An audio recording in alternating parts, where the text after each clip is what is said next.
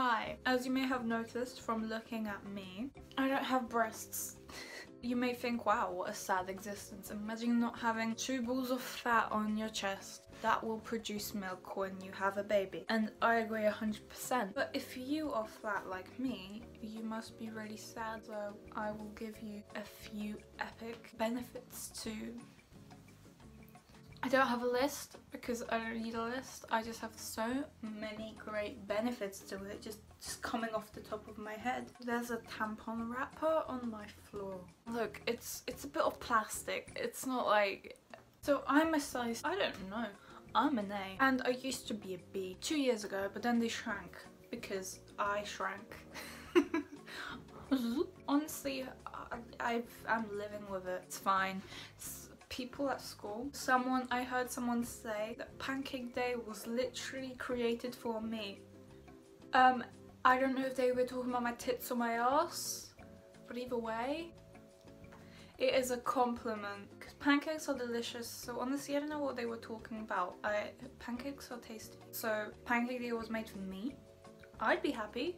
So they can suck my metaphorical dick. So here are the benefits of having flat chests, guys. A. Why am I doing alphabet numbers instead of real life numbers? You can run without any ouchie. See, I'm flat, but sometimes when I run and I'm not wearing like a proper bra, I'm like ouchie and I have to hold my tits. I can only imagine someone who's not an A cup doing that. Like, geez. If you want to be a jogger, then, well, you don't have a choice anymore because you're flat, so you have to be a jogger now. B, otherwise known as number 2. God, my eye's red now. Hay fever's really hitting hard this year for me and I have no idea why. You know how guys, they're like cool with their cool ways and like, and they like chest bump each other? You can do that now with minimal pain. And if you're still in pain, suck it up. It's not like it can get much worse. I mean better. Because being flat, the flatter the better. It rhymes, so clearly it means I look like a camel.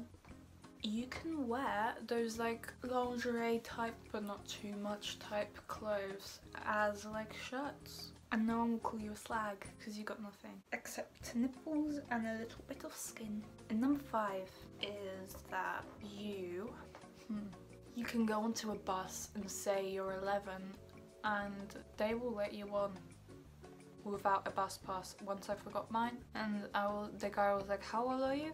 And I was like, I'm 11. I'm 11, sure. And he was like, show me your bra. And I flashed him and he was like, right, go on, no way you're 15. This was when I was 14. But he said that anyway, crazy world. So there you go, 10 tips minus 5 on how epic little breasts are. That makes no sense. And number 3, you can...